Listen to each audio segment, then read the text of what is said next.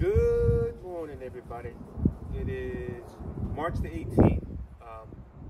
It's been a long time since I made a video, probably close to 2 months now, and apologize to all you guys that have subscribed to my YouTube channel. Just been busy with other projects, and actually I have made a couple of videos. I just haven't posted them yet. Such a beautiful day today. I figured, you know what, I'm a little bit slow with my projects I got going on, and I wanted to give Gator a trim before officially the start of next week's spring. So I want to share that with you guys a little bit of how I trim his coat, his winter coat, and getting him ready for some shows coming up also too. And just to relieve him, because when the weather starts to get warm and he doesn't shed his coat so quickly, try to take some of that coat off his body so his body can breathe. So I just want to share that with you guys. So here we go.